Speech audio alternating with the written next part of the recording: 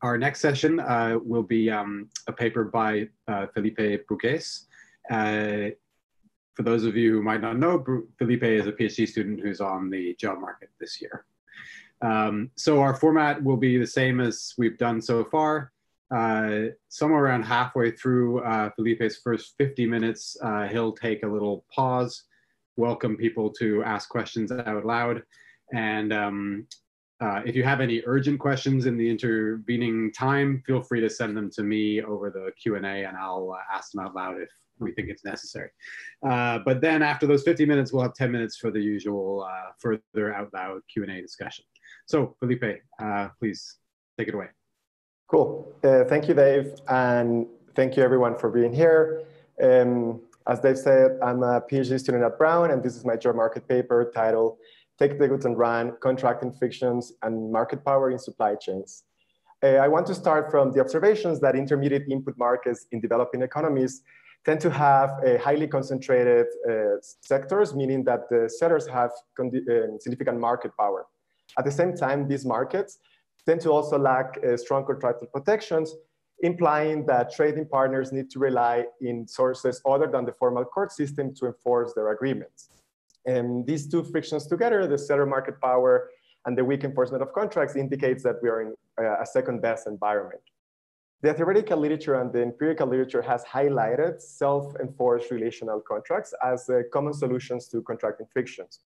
However, in this paper, I want to ask how efficient are they in general, and specifically how efficient are they as second best solutions? And this is important for policymakers to know where to put efforts for reforms. And related to this, how do they compare to one-sided best practice institutions, such as, for instance, pushing for perfect third-party enforcement? The reason why this is unknown dates all the way back to the theory of second best of Lipsy and Lancaster, which says that in the presence of multiple frictions and eliminating only one is going to have an ex-ante undetermined effect. So in this paper, I'm going to use theory and new data from Ecuador to quantify the efficiency of the self-enforced contracts and study the effects of best practice policies. I'll do this using the setting of Ecuador because it has highly concentrated markets. One way to think about concentration is using the Herfindahl-Hirmage index. And for the manufacturing sectors in Ecuador is around 0.6, which is way above the threshold used for by the US Department to think about concentration, which is 0.25. At the same time, Ecuador also has weak contract enforcement, and this is revealed through in-depth interviews I conducted in the field with managers that indicate that the core system is not often used in practice. One of the main reasons is that it's remarkably slow. It may take around 2 years to solve a medium-sized claim case. And at the same time, these interviews highlight an interesting asymmetry in the enforcement issues, which is that situations where the buyers may take the goods and run in the sense of defaulting on trade credit debt may be more common than situations where the seller cheats on quality and simply takes the money and run. So I'm gonna be concentrating in strategies where the buyers are the ones that can act opportunistically. Before showing you exactly what I do in the paper, I think it's interesting and useful to think about how these two frictions interact. And just thinking about seller market power first, the idea here is that the seller will just try to extract as much surplus from the buyer as possible. And in the graph here, I'm showing you such a relationship where the seller is able to extract all the surplus from the buyer throughout the length of a relationship. Once you introduce the contracting friction and in contracting friction of the take the goods and run strategy, this is going to limit how much surplus it can be extracted. If the seller extracts way too much and leaves no surplus on the table for the buyer has no incentive to repay their debts. For that reason, the seller is now forced to offer some more surplus to the buyer, and in this way, to incentivize the payment of debts. However, this stationary contract here in the red line might not be the optimal contract because the seller, if allowed to price discriminate freely across time, may use some dynamics carrot to incentivize the payment of debts in a way that is profit maximizing. Extract a lot of surplus early on and promise higher surplus in the future to incentivize the payment of debts and to maximize their profits, the lifetime profits. So I'll think about these forces in Ecuador. And I'll introduce a new intranational transaction level data set of firm-to-firm trade that has information on the prices and quantities at the transaction product level. One may think of this as kind of like the Nielsen data set of firm-to-firm trade for some firms in Ecuador. This data set also collects information on the payment modality and allows me to see whether the transaction was paid in cash or paid by finance via trade credit or other alternative methods. With this data set, I document novel facts that relate to the example discussed before. The first thing is that most trade is conducted via repeated relationships and via trade credit, indicating that we are in situations where the take the goods and run strategy may be feasible.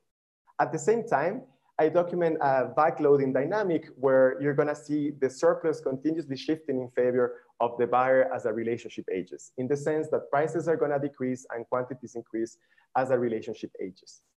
Lastly, I also document evidence of seller market power in any given age of the relationship, but showing that there is quantity discounts, price discrimination in the sense of larger orders will receive lower unit prices. And I'll think about these facts and I'll think about the frictions through the lens of a new model, which I'm going to develop and estimate by introducing the two main frictions in the following way. The first way is I'm going to try to capture the dynamic discounts observed, the quantity discounts observed in the data. To do that, I'll use a price discrimination model that is going to generate these quantity discounts by considering private heterogeneous buyer tastes across the different buyers. You may think of this as like a buyer might be better suited to have a particular supplier, and there's some heterogeneity across this, and the seller will try to elicit this private information. I am going to capture the backloading of prices and quantities by thinking about the take the goods and run strategy, where the buyer could simply default on their debts. And there's gonna be a mechanism where the seller is going to try to discipline this behavior and incentivize the payment of debt through the use of a limited enforcement constraint. The intuition here is that the seller is going to withhold trade in earlier periods and encourage trade in later periods to incentivize the payment of debts. With the estimated model at hand, I'll answer two research questions. The first one is how efficient are long-term relationships? The answer to this question is that they are actually trading new relationships that are trading at inefficiently low level and estimated to be around 70% their best level, meaning the one that maximizes the joint surplus. However, I also find that relationships tend towards full efficiency as a relationship ages. Then related to the second question about what would happen if a policymaker were to push for best practice institutions, I perform counterfactuals that analyze what would happen if we were to remove each of the constraints alone. And in a classic spirit of the theory of second best, I find that this would actually lead to welfare losses relative to the second best equilibrium. However, by fixing both frictions or releasing both frictions in some ways, there's potential welfare gains to be generated. My paper relates to three main literatures that I want to discuss now. The first one is the theory of imperfect contracting and lending. And relative to this literature, I'm introducing a new model that allows for the limited enforcement of contracts, but it considers the situation where the seller has market power. My paper also relates to empirical studies of imperfect contracting. And relative to a bulk of the literature here that is focusing on seller opportunism, I'm going to concentrate on buyer opportunism and perform a structural estimation that will allow me to recover the model primitives for the welfare analysis. Lastly, my paper also relates to the theoretical and empirical literature on non-linear pricing. And relative to the literature, I'm going to offer a generalization of static price discrimination for dynamic price discrimination. So the rest of the talk is as follows. I'll give you a little bit details of the data that I'm using and show you the stylized facts. I'll then present the model in a little bit of detail because it's a model that is a little bit non-traditional. It's more kind of like non-linear pricing than trade model. So I'll discuss the details of that. And then I'll open up the floor for questions. After that, I'll continue briefly sketching identification and estimation strategy, showing you the estimation results of the model primitives and answering the two research questions related to efficiency and to the counterfactuals for best practice institutions. So the data that I'm using is a new electronic invoicing data for Ecuador that collects all the domestic sales for 2016 and 2017 for 107 manufacturing firms in the textile, cement products, and pharmaceutical sectors. These 107 manufacturing firms were all available in the government offices for these years. This data set collects information of prices and quantities at the product transaction level, the payment modality at the transaction level, and for the purpose of the exercise presented here, I'm going to aggregate the information rather than looking at transactions. I'm going to aggregate at seller, buyer, year information. It's worth noting that the data set has pretty good coverage. It covers on average 94% of all reported sales reported through other different sources to the tax authority. Given that my panel is relatively short, I'm gonna use information from yearly VAT firm-to-firm data to get measures of the age of a relationship, of course with censoring. And I'm going to use information on the total expenditures and the wage bill for the sellers to have some measure of the average cost of production for the sellers. So moving on to the three facts that I want to show you. The first fact is that most trade is conducted via trade credit. Here on the x-axis, we have the years of the relationship, and on the y-axis, the share of buyers in a given age group that receive trade credit during their transactions. As you can see, the overall level of trade credit usage is pretty high, and even new relationships are financed disproportionately via trade credit. So around 85% of the buyers use trade credit to finance their operations. And these suggests that we're in a situation where the take the goods and grant strategy is feasible and where the buyer could act opportunistically. The second fact is the one related to quantity discounting. On the x-axis, I'm showing you the quantile of quantity being purchased, and on the y-axis, I'm showing you the average standardized log unit price paid by a buyer. The standardization process, what I simply do is basically from every transaction, I net out the yearly product-specific fixed effect and then aggregate to obtain averages for each specific buyer. Under this standardization, I'm basically netting out possible quality differences across buyers. As you can see, regardless of the different ages of the relationships, there's a clear downward sloping relationship indicating that higher quantities receive lower standardized unit prices. And as a benchmark, a 10% increase in quantity is associated with a 2% decrease in the price.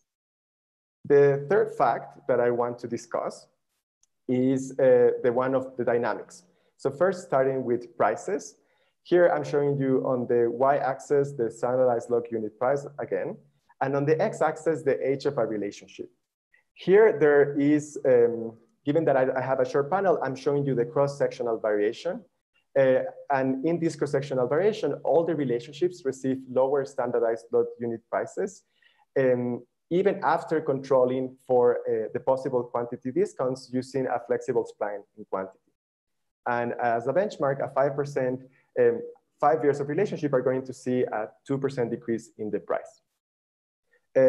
It's worth noting that I conducted a bunch of robustness checks thinking about like panel dynamics using the short panel, and the overall pattern holds under different robustness checks. Lastly, also related to dynamics, quantities are shown to increase as relationship ages. So older relationships are going to consume more of the same more quantity of the same product than younger relationships. So as a summary of the main facts, most trade is through trade credit, meaning that we're with the take the goods upfront strategy. There's price discrimination in quantity discounts, and there are these backloading dynamics that our model would like to capture. So I'm going to now move to the model and explain how I'm going to capture these specific dynamics. The quantity discounts are going to be captured through a common nonlinear pricing incentive compatibility model, where there's going to be buyer hidden type. You can think of this hidden type as maybe like the buyer knows what type of product the seller sells, and they already also know what are the future plans of their own investment from now to the future, and therefore there's this hidden information about how valuable the seller is to the buyer. By having this, the seller is going to try to pretend, is trying to prevent high types from pretending being low types, and will offer them lower unit prices, thereby capturing the quantity discounts. With respect to the backloading of prices and quantities, I'm going to capture this to the limited enforcement constraint, which, as mentioned before, is going to try to prevent the buyer from behaving opportunistically by offering increasing shares of surplus as the relationship ages. In this way, the value of the relationship for the buyer is the one that is disciplining their behavior. That is, this is a self-enforced relationship. The model that I'm thinking in particular is as follows. I'm thinking about a principal agent model where the seller is the principal and the buyer is the agent. They're gonna meet at random and have the opportunity to trade forever. In the paper, I do consider the possibility of exits, but for the purpose of this presentation, I'll continue with this assumption.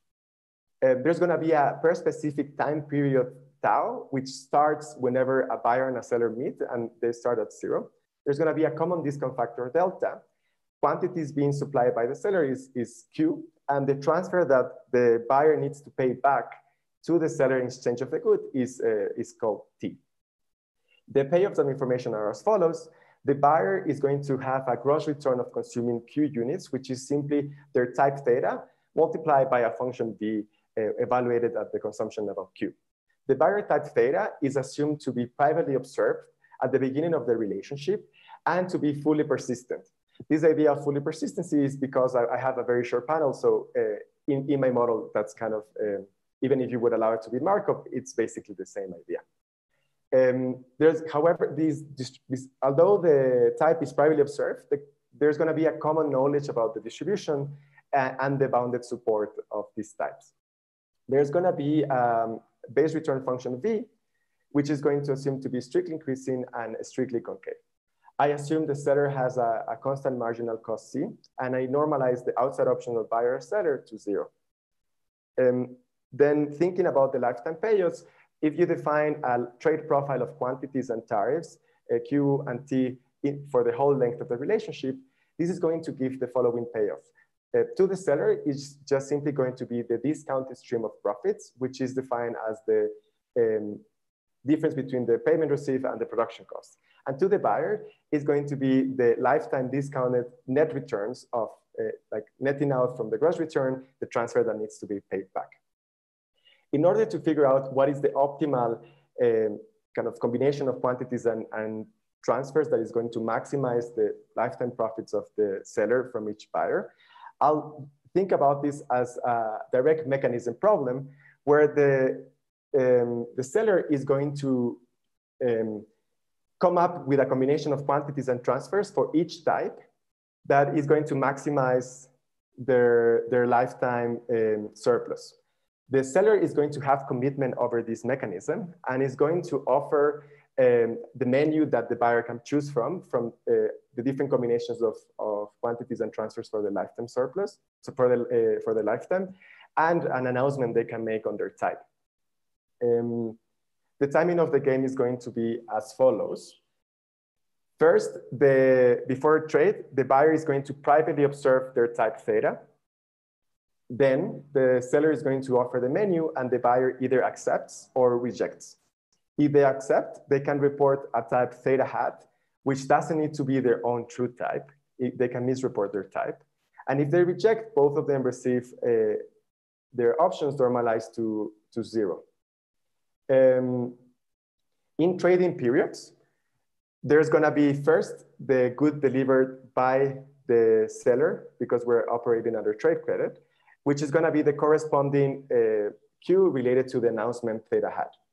The seller will then wait to receive a payment by the buyer T, which is also related to the announcement, but the buyer could just simply not pay and breach the contract. Whenever they breach the contract is terminated and both from the next period onwards, both the buyer and seller receive their outside options. So when thinking about the optimal mechanism, the seller will have to satisfy 2 constraints. The first is that the buyer could simply misreport their type. So there's gonna be an incentive compatibility constraint that needs to be satisfied.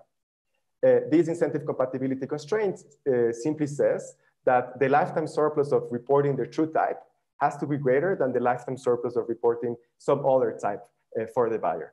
In the solution approach that I'll use a dynamic first order approach to substitute the global incentive compatibility condition with a local incentive compatibility condition using a dynamic envelope formula. The second constraint is the one that is more novel, which is where the buyer could simply default at any time period. To prevent default, the buyer will specify a default-free mechanism, which is basically enforcing through the value of the relationship, the payment of debts. And what this is simply saying is that at any time period, the future value of the relationship for the buyer needs to be larger than whatever they would like to recoup now. The problem with this type of constraints is that they're forward-looking. So I'll use, in the solution approach, I'll use a recursive Lagrangian technique by Marcel and Marimon to solve the problem rather than using forward iteration through the promise utility approach. The reason for this is that in estimation, I don't have to iterate forward each of the paths of consumption for each buyer, but rather just have to keep the commitments through past Lagrangian multipliers as co-state variables. I'll then use the approach developed by Julian to incorporate the limited enforcement constraints into a nonlinear pricing model with participation constraints by using the limited enforcement constraints through a complementary slackness condition, which simply saying that the limited enforcement constraints multiplied to the Lagrange multiplier has to be equal to 0, and you integrate it over the different types. This Lagrange multiplier is going to, you can define a cumulative Lagrange multiplier capital gamma, which is just going to be the integration of the different types from the lowest type up to type theta. This cumulative multiplier is one of our key objects in estimation, and it captures the shadow value of relaxing the limited enforcement constraint uniformly at any time period for the interval from the lowest type up to the type theta. In the paper, I showed that this is going to act like a cumulative distribution function in the sense that it's going to be non-negative, non-decreasing, and for the highest type is equal to 1. It also has a nice interpretation in the sense that if there's a quantile alpha for which this cumulative multiplier is already equal to 1, then the share 1 minus alpha of buyers do not have a binding constraint at the given time period, meaning that the seller could change the quantities at the margin without inducing default. So enforcement concerns are not an issue whenever this happens. Okay, so to think about what's the optimal kind of quantities that are going to be allocated, the seller can choose the optimal quantities and tariffs, or kind of conversely, choose the optimal quantities and net returns that the buyer will receive. And they're going to choose so to maximize their lifetime expected profits subject to the incentive compatibility constraint and the limited enforcement constraint.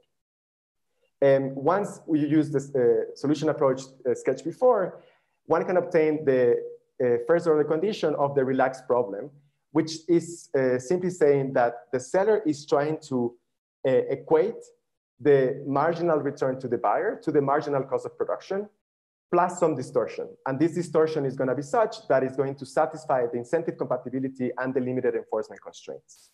To think about precisely how this first order condition works is easier to think about like a parametrization of the return function. So for now, let's assume the return function is just q to the power beta. Under that parametrization, the optimal quantity will be given by a modification of the CS allocation through a markup rule. So quantity is decreasing in cost, increasing in elasticity, and then there's this other term that is going to be kind of like a modification of your usual kind of auction or nonlinear pricing model. The first part is the virtual surplus, which allocates more quantity to higher types in order to satisfy their downward incentive compatibility constraint, that is, in order to prevent them from being low types. There are other terms that there are going to be the ones that are generating the backloading, shifting the current quantities down if the constraints are binding, but shifting them up if they were binding in the past. So there's this first term, the limited enforcement term, which is going to capture the risk of increasing consumption now.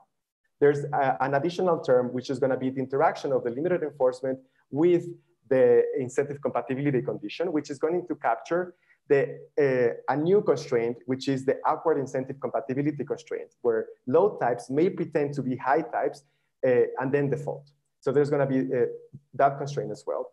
And then there's a last term in the allocation of quantity, which is going to be generating the dynamics in the sense that it's going to capture the past promises made to increase consumption now if they were binding in the past. So through the combination of the incentive compatibility and the limited enforcement constraint, we obtain our optimal quantity for each type in a given time period. Then to close the model, we need to think about prices. And the way that prices are going to be constructed are through a tariff function, which is meant to satisfy the buyer incentive compatibility condition. And this tariff function is simply saying, I'll extract as much as possible from you in such a way that you do reveal me your true type. And this formula is going to work and satisfy the incentive compatibility condition under the assumption of a strict monotonicity on quantities, which says that higher types are allocated higher quantities. So I'll work under this assumption, but we can verify it in the estimation that these the estimation results are consistent with this strict monotonicity assumption. So before opening it up for questions, I'll briefly sketch alternative models that one can think of. And one way to think about it is, okay, what happens with cellular opportunism, just cheating on quality? Luckily for me, that model is out there in the literature. And this model will predict increasing quantities, but also increasing prices. And the reason is similar to the one in my model where you're trying to incentivize the seller to behave well, and therefore you have to give them increasing shares of surplus over time. The second one is a common model in the firm dynamics, which is the customer-based model, where the seller is using dynamic schemes in prices to grow their customer base. In this type of model, the seller first uses low unit prices to lure in buyers. And then once they're locked in, they increase the prices. So this model will also predict increase in prices over time. There's one model that I consider in the paper, which does have the same qualitative dynamic patterns of prices and quantities. This model is learning about reliability of the buyer, where one way to think about it is you have two buyers, a reliable buyer that always pays and an unreliable buyer that defaults with some probability. Through the interaction, the seller is able to figure out which one is the unreliable buyer and just filter them out. In that way, kind of removing the risk premium embedded in the price and therefore leading to decreasing prices over time. I do consider this model formally in the paper and I estimate it. However, I failed to obtain the observed dynamic of price discounts at realistic default rates. So the default rates required for the learning in this type of model would be 20 times larger than those that can be observed either through financial statements or through court cases, kind of like trying to infer how much default are there in equilibrium. So these traditional models wouldn't be able to capture the observed dynamics. I'm gonna pause now for questions. Thanks very much, Felipe. So Meredith Startz had the first question. Thanks. This is super cool, Felipe. You just answered kind of half of the question I was going to ask you, which was about, obviously the dynamics within the relationship are key here. And so I was wondering how you could distinguish kind of backloading from a committed contract from learning about types, which you just sort of addressed now, but also maybe as a second part of that from potentially changing types over time among surviving firms, right? So if buyers are growing over time, or if their outside option is changing, right, as they become more established or as they grow, is there kind of a way for you to distinguish that from the mechanism you have in mind? No, given, I completely agree with you. And ideally, one would like to have kind of changing types and allow for this type of dynamics as well. Given that I have a short panel, even if I were to consider and allow for the model to have that, in practice, it would be as if it was kind of fully persistent. So that's why I haven't gone all the way into thinking how would the model look like. But of course, if I had to do it again with a longer panel, I would definitely consider, and I think it would have interesting implications. I don't know exactly, I haven't worked it through, so I don't know exactly what would be kind of like the difference in terms of predictions and dynamics as well. Just one thought, do you observe the age of the firm as well as the age of the relationship? I do observe age of the firm, yeah. I haven't thought it through, but that might let you do something to pull apart those. Mm-hmm. Okay, yeah, thank you. Okay, Marta Troya Martinez has a question. Yes, thank you. Felipe, I was wondering about the setting of the model in that the seller can commit to the contract, but the buyer cannot. And given that both firms are in the same sort of weak institutional setting, why is it that you are having this difference?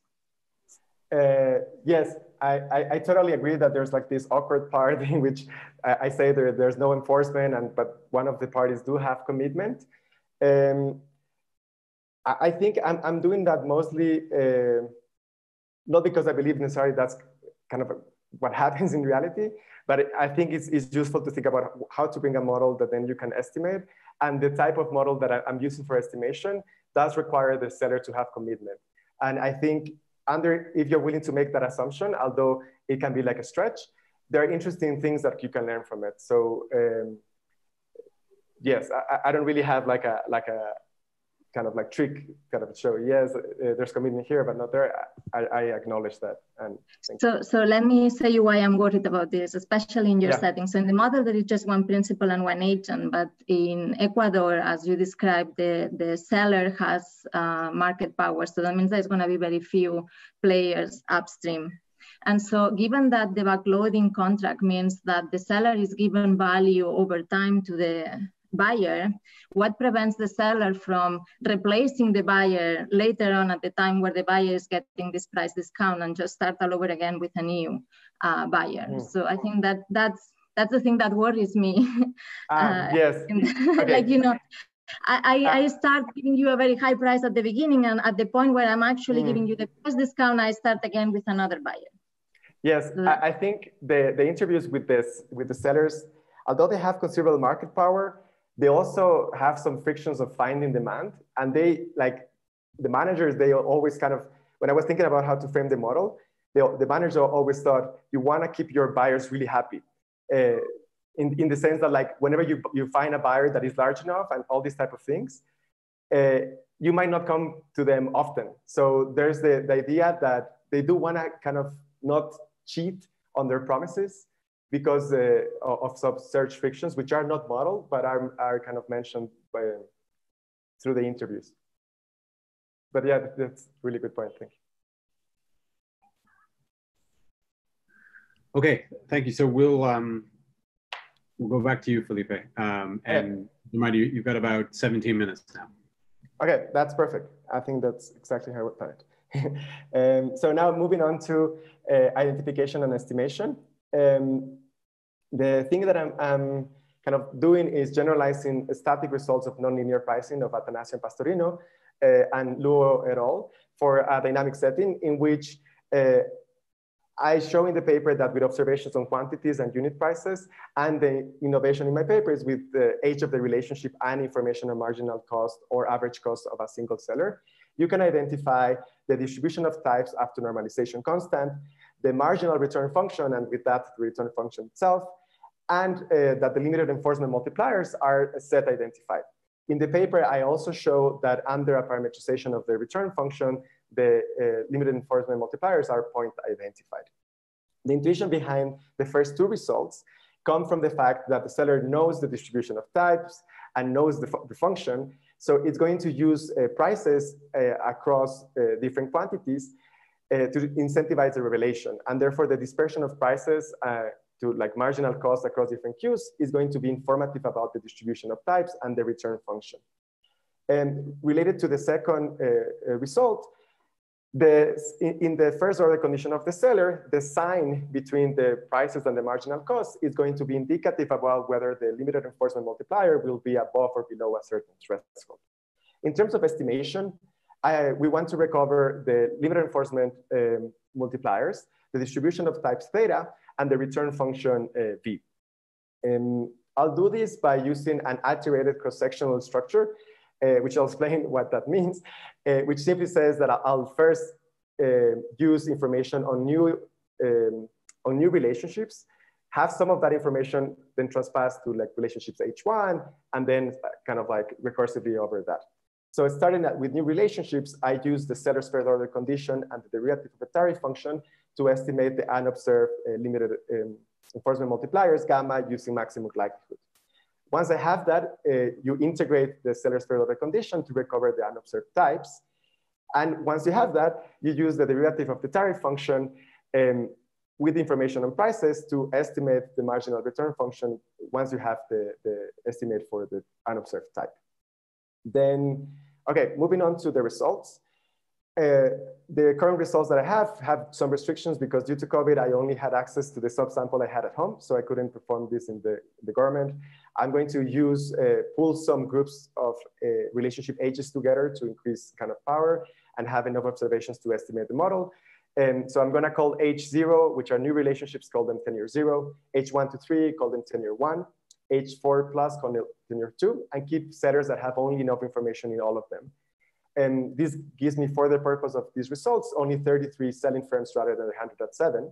But preliminary analysis using the full government data set, where I use like granular definition of ages and 107 selling firms for the 2 years, give me similar results in terms of the model primitives, indicating that the counterfactual results might also go in the same direction.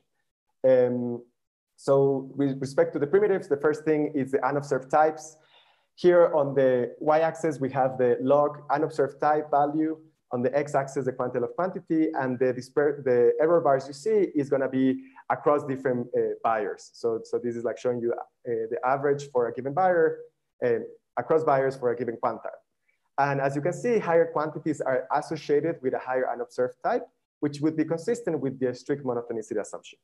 The second primitive is the return function.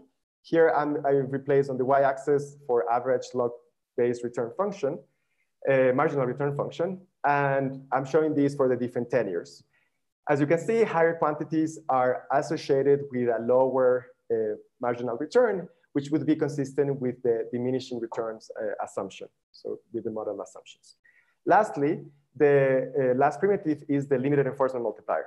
So here I'm plotting the average limited enforcement multiplier for new relationships.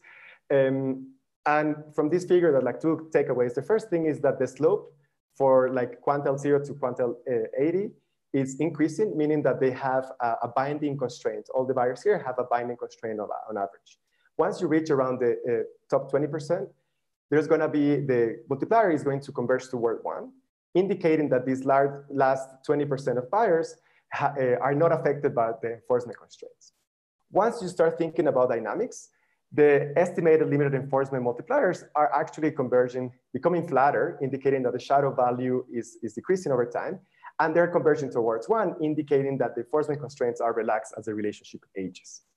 So this will be the primitives. The next thing is to think about model fit. One way to think about it is just compare predicted quantities from the model against observed quantities in the data.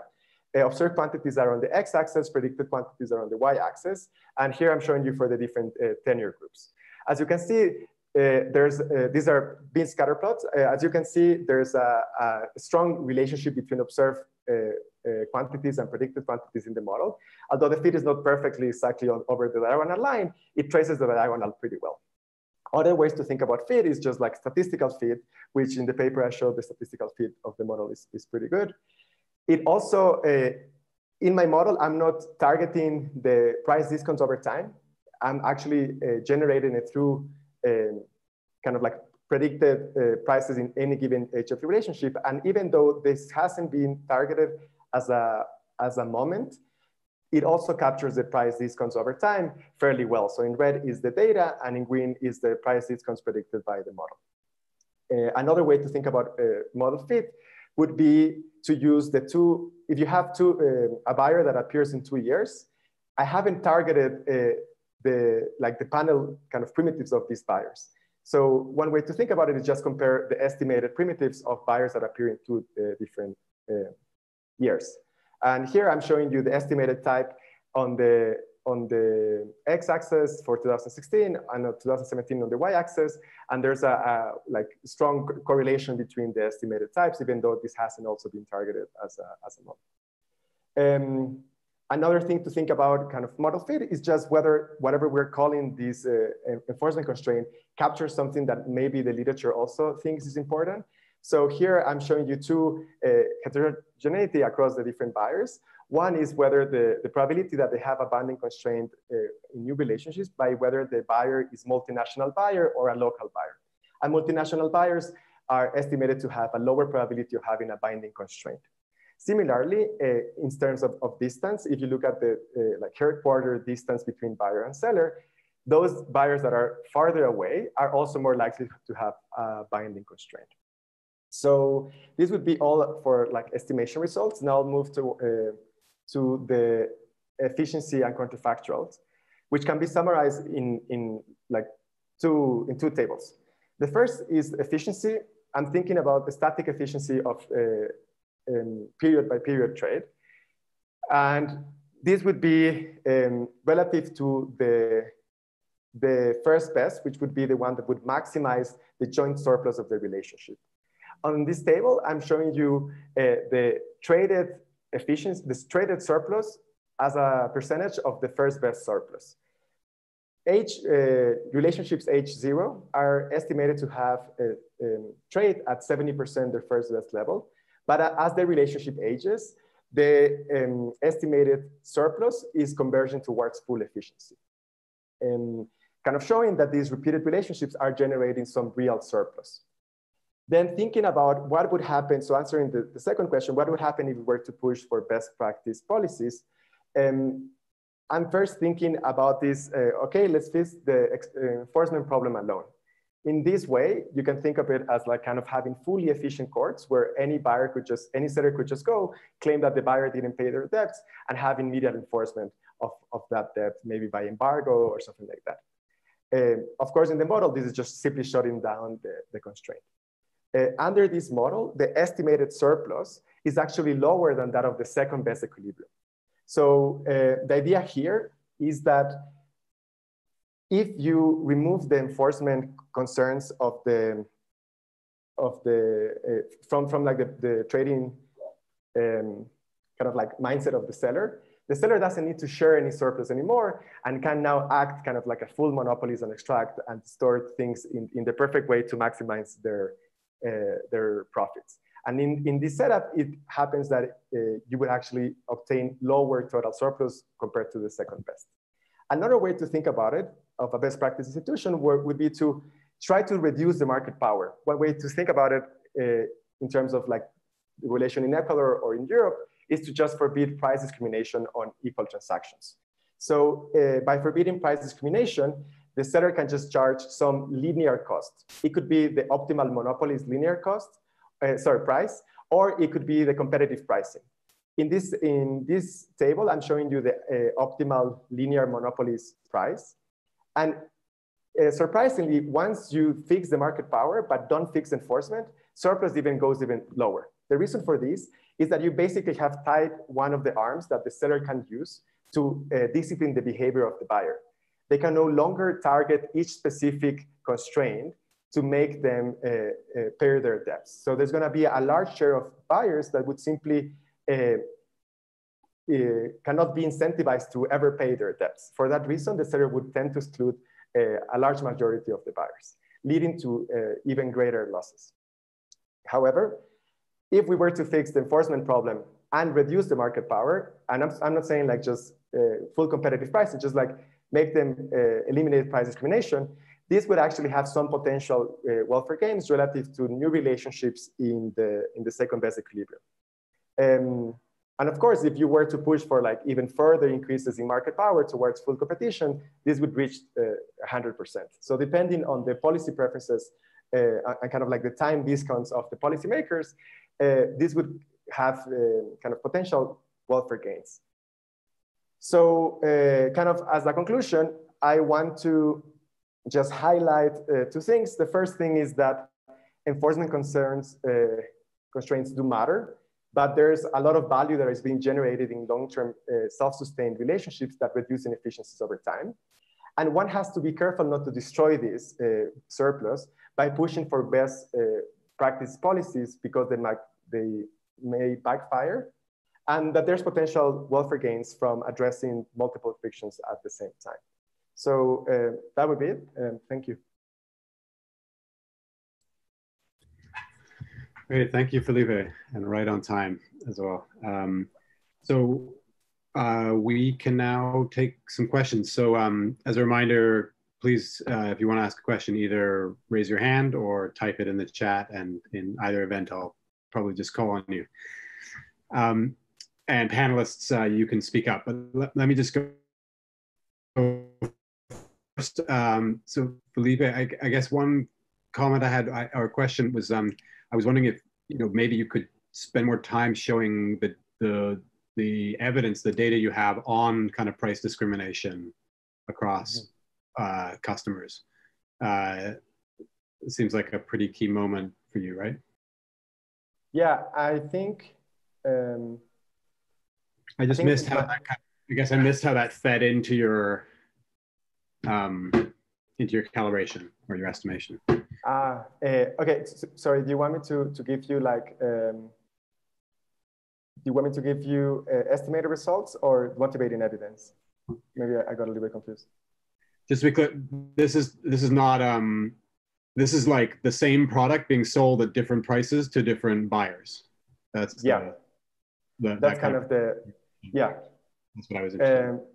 So, and I guess relatedly, it'd be good if you could convince us that that is the same product. Like, yeah.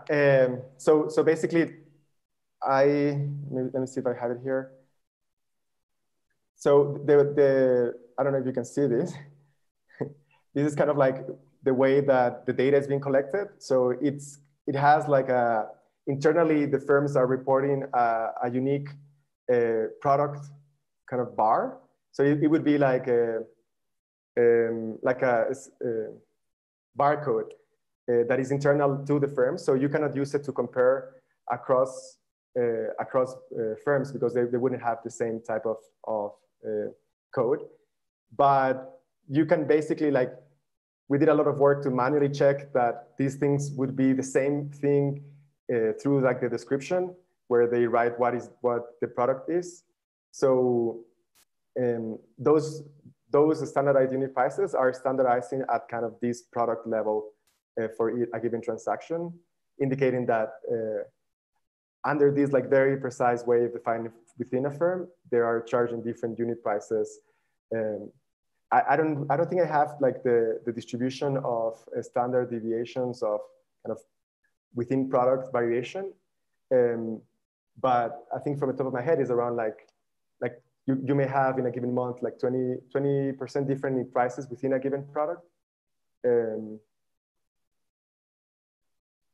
and related to how this fits into estimation, it fits in through the tariffs. So higher types receive higher quantities, and then this matches as well into the tariffs that are going to be made for incentive compatibility, and through that it goes into lower unit prices for those that purchase more. So you don't attempt to worry about like that in the outside world there's a kind of resale option. The buyers might talk to each other, the firms might face limits on price discrimination in that sense. Given that there's, I don't have it here, but given that there's substantial dispersion within a product, I wouldn't be concerned that this like kind of that type of resale would push the dispersion like towards zero. Yeah. But you're kind of inferring the variance in the types from the variance in the prices you see, right? At 10-year zero, the variance in the price. You're inferring the types through the variance in the quantities. Like higher types are consuming higher quantities, type of thing. Okay. So there is an implicit part that goes through the like tariff function into like the equilibrium, but most of the information the information of dispersion comes through the dispersion in quantity, not through the dispersion in prices. Thanks. Can I jump in, Dave? Of course. Yeah. So Felipe, two questions. One a quick follow up on that, which is I'm not sure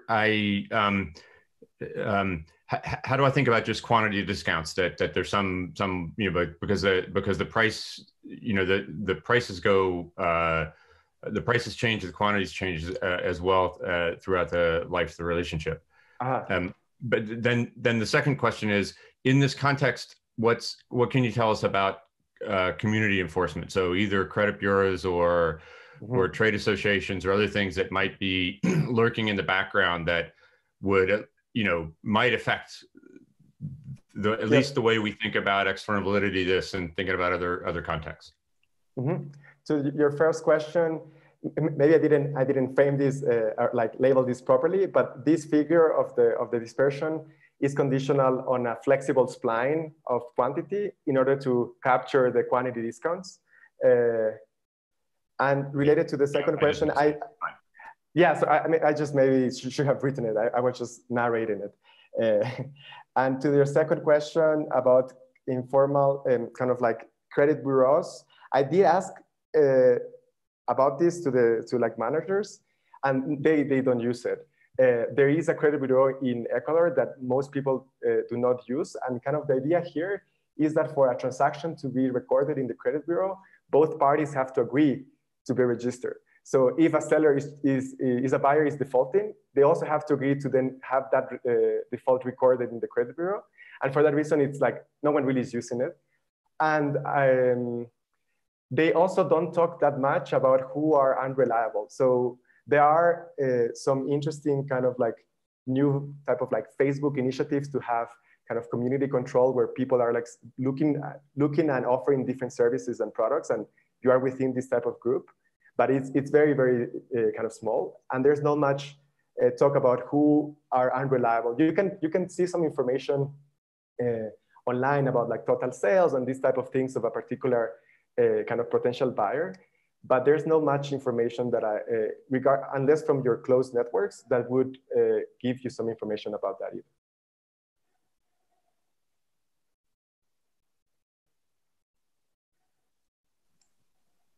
Dave, I've got another question if no one else is waiting. So Felipe, I wanted to ask you more about the trade credit. So I guess sort of two questions. So one is, I assume you can't see anything really about the terms of the trade credit. So part of what I'm wondering, I mean, I assume there's something about sort of repayment periods or penalties. And I'm wondering if as the relationship ages, whether sort of the trade-off between that and price adjusts, and whether that sort of matters for what you're thinking about. So there's some information you can see, but like from talking to people, it's kind of more like it's not 100% that it's going to be like that. So in the transaction, there is some information about, maybe I have it here, kind of, it says the plazo, it's like the length, how many days they have. So there's some information about when they should pay.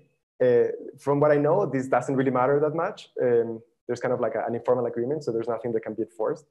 And there's surprisingly, and I think that relates to also literature in trade credit also in developed part of the world, there's not much kind of interest rates as it goes by. So if you fail to pay from this, there's not that much. You may get some discounts if you pay in cash, so never engage in trade credit. I do think that's kind of important, but just like maybe like for modeling ways, it was becoming too complicated to think about kind of thinking about the benefit of paying now and getting a 2% discount versus the other thing. And interestingly, all the relationships are like, even though they're losing up 2% on possible discount from paying in cash, they are relying even more and more heavily on trade credit. And from what I understand, the idea is that basically everyone is offering trade credit. Everyone in the supply chain is offering trade credit, and you use your suppliers as a way to finance your trade credit with your buyers. And so I think like the extensive margin of when to enter into this thing is super interesting, but I really don't have that much kind of insight into that. So I guess the second part of the question / thought, and following up on that, is one One thing that seems slightly awkward about the kind of equilibrium solution here is, if I understood right, the sellers have to be sort of rationing on quantity early on to achieve the dynamics. And that, let me know if I misunderstood, but that, I mean, that feels a little weird, right? Like, it's hard to imagine a seller explicitly doing that. And I was wondering if you can sort of rationalize that through there are sort of changes in the limits on the trade credit offered, right? Which would be kind of equivalent to actually rationing quantities, which seems a little bit less realistic as a literal mechanism. Yeah, regarding kind of that awkwardness, I don't know, I think about it kind of like starting small, like you have a bunch of these type of model of starting small, kind of like testing out, and then even without this having to be an actual incentive to like discipline the behavior, you can maybe think about how, even though it's outside the model, how that can be kind of like rationalizing it. But yeah, I'll think a little bit more about kind of how the terms of trade, in terms of trade credit, might be related. I think that's a really good point. So I'll think a little bit more about that. We still have a bit more time if there's any questions. Let me ask one more. I'm sure a stupid one, Felipe. I'm sorry, but I missed something. Marcel has a question also. Sorry. Oh, I missed that. Oh, thanks. Yeah, it just came up. Marcel, let me promote you to a panelist, and then you should be good, Marcel. Yeah, it was just to follow on what Meredith just said. I was thinking about what some starting small stories. So in that model, basically you offer less trade credit or initially, so to tempt the bad types to reveal themselves by basically defaulting, and so then basically you weed them out progressively. And so as they keep paying, if they you just, and then you bunch them into different categories depending. And so basically as people keep paying, they graduate to a bigger size. So, but in your model, basically you have it's very different because you have different quantities that they stabilize on, right? So how would the Watson model of starting small play out with your setup? Because they would start small, and then every time they keep paying, you give them a promotion. You give them more trade credit, bigger quantities, maybe even better prices. So eventually, some of them will basically not pay because you have given them too much. So how do you stop this mechanism of unraveling? I think the kind of the dynamics in my model are such that you're going to converge to some level where the buyer never defaults. But the dynamics that are kind of like these maybe awkward dynamics that Meredith says of like starting small in Q are actually, given that you can like spike up the prices, are actually like maximizing the profit in the short term. And in equilibrium, you're going to reach to some level that it's the one where like it would be maybe like the stationary equilibrium. But the fact that the seller, and you can just think about like that's going to be the end result. There's everyone receives some surplus. The surplus division is a little bit better for the buyer than otherwise. But it doesn't necessarily like the model predict that all the buyers just get kind of like constant competitive pricing at the end. It's gonna like, there's some dynamics that start early on from the fact that the seller can think about this dynamic scheme in a way that incentivizes the payment, but it doesn't predict that at like the end of the relationship, all the terms of trade are in favor of the buyer. I don't think that would be the prediction that starts from the model. So, yes. Okay, and let's take one more question from Kala Krishna, but let's try to keep the question and the answer under a minute total. Okay, sorry, yeah. My question is sort of, what do you know about the default, who's defaulting, who's not who's taking this stuff and running? And is this in line with what your predictions are? Mm-hmm. Yeah, I have two sources to figure out the faults. One of them comes from like like financial statements, uncollectibles, that people say like, oh, I couldn't collect this after 5 years, this is our fault. And then they claim some tax back from that. And I have collected some information from the court in the capital and aggregate how much are the like actual lawsuits. And both of them amount to less than 0.5%. So is there any pattern there? That's what I was asking. I mean, is there any pattern? Are you really giving them more and more and then they're defaulting, or what is the distribution? I have actually no idea about defaults, and I'm kind of working under the assumption that defaults are not really that common, and my model says there's no default. So that's kind of in line with what I observed in Berkeley. But I have no idea how the patterns of those that do default, I have no idea how that works in terms of the relation. Thank you. Yeah, thanks.